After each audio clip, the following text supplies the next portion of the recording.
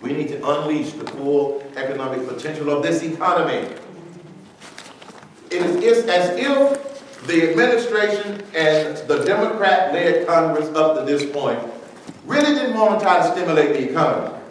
They wanted to tickle the economy. We can't spend our way to prosperity. We know that. Now we have more recent evidence. Here's what I would have done differently.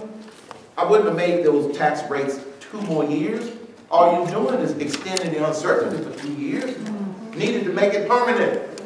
Secondly, you needed to lower the top corporate tax rate from 35% to 25%. Why? We are the only country, the only developed country that has not lowered its top corporate tax rate in 15 years. The only one. That's why jobs are leaving this country. Because of that very fact. And you know that little bone of a 2 percentage point holiday on payroll tax?